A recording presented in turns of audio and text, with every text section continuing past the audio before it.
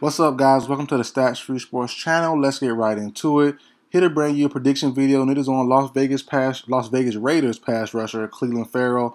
I believe the struggling pass rusher will get a new start with the Patriots, and let's talk about why. Patriots fans, calm down. I already know what you're gonna say. He's a bust. He's a bust. We don't want him. Even players that are busts, they can still carve out good roles and have good moments with new teams and new situations. No, I don't like when fans do that. He's a bust. He's not good. He's not good at what we thought he was, no, or what he was drafted at with that potential for the fourth overall pick in his draft a couple years ago, which was a shocker to everyone. No one thought Ferrell would go that high. But Ferrell can still have a good career and finish out strong. I still believe in him, and players like him who aren't in the right situation and in the right fit. So Ferrell, if you don't know, star out of Clemson a couple years ago, came into his first year to the NFL, 4.5 sacks. Since then, he's only had 3.5 sacks. And I think one and a half last year with 10 pressures. Not a good last season, definitely not.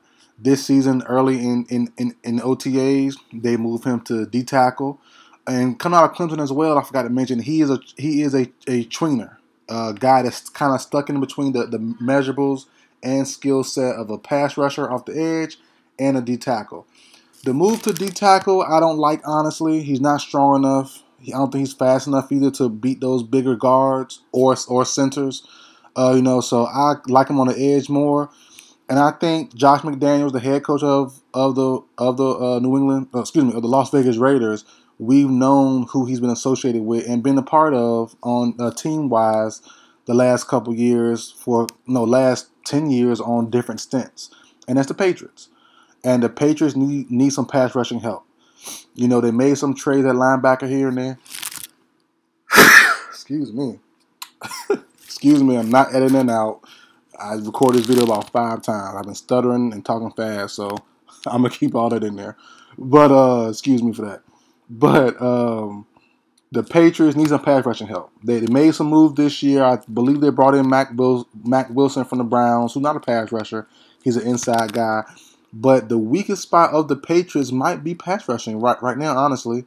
That ain't offensive play caller. I don't know what the world they're doing there with Matt Patricia or Joe Judge doing the play calling, but it is what it is. None of my business. I'm a Falcons fan. I mind my business. But pass rushing spot is a weakness in my personal opinion. They don't really have not a star or no big name guy that'll really fill a role there. You know what I mean? So I think Clelin Ferrell, trade him to the Patriots. And they'll finesse it with a 7th round pick, 6th round pick, nothing expensive. He's not worth anything more than one of those two, 6th or 7th round pick.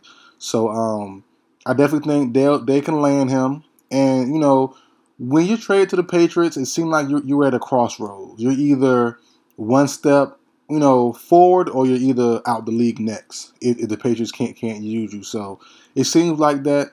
It might be that for Clelin Ferrell if he is traded there, to be honest, So it is going to be tough. I'm not going to lie about that. But if the Patriots can use you and you be productive on that squad and, carve out a role for yourself, I think Ferrell could definitely turn this, potential trip to the Patriots and flip it into something decent and carry on decent to another team or the Patriots long term. So I think it's a good fit for him, honestly. The best fit, honestly.